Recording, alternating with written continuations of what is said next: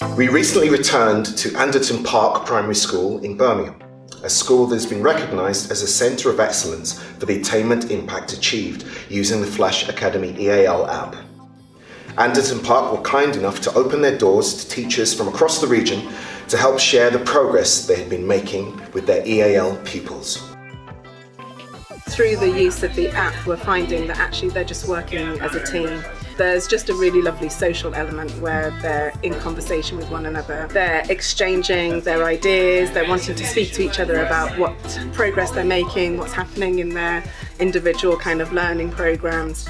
It's really powerful because it's a kind of unique opportunity to find out more about the children's stories and to find out more about their thoughts on either how they've arrived in the country, about their learning, about other cultures. And I'm finding it's an opportunity for me as a teaching assistant for the first time really to not just be talking about the curriculum but talking about their lives at large really.